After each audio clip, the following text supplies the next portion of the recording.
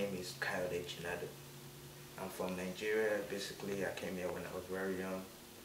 I'm representing JFC, which means Gentlemen FALCON Club at Pebblebrook. I'm here to talk some real issue as a man and as a young adult to people, especially students who are male in the school. We hear about 77% of students failing. This is a very serious issue that we should consider and take very serious, because the last time we didn't make the AYP because of our attitude. So right now I would like to say some stuff and some real issue and what we can do to stop all this issue, and we stop giving excuses upon excuses. Who did it, who make us fail, who didn't make us fail. The bottom line is your effort is not enough. It might be tough to say, but the truth hurt, and I have to say it like it is. Right now I will discuss some issue like a man.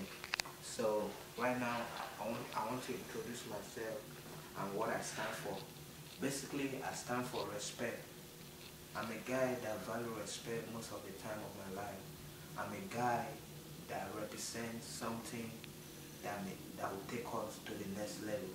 I'm a guy that really want to be serious. I'm not perfect myself, and I want you to understand that, because the fact is majority of us teenagers give excuses on why we fail. Why do we fail? Not because we don't try enough, not because majority of people don't try enough, or because majority of people don't attend classes enough, but because most of us don't pay attention in class. Most of us don't ask questions, don't ask whatever. But the point is, we have to create a strategy where we have our own way on how to be successful. Because at the end of it all, your parent will not hold a diploma, your teacher will not hold the diploma, you will hold a diploma, and the diploma or the process of the diploma start from you to start working really hard. I'm representing GFC because we stand for Gentlemen FALCON Club, and we represent something greater than just sitting down and play game. I'm not here to play game with anybody, but I'm here to get serious and be real with every single one of person that is watching this or that is listening to this right now.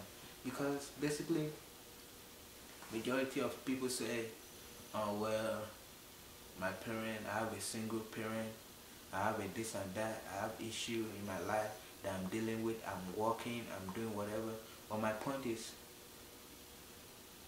why can't you plan something or invest on something that will take you to the next level and that will take you higher than you may ever imagine? And that's your education.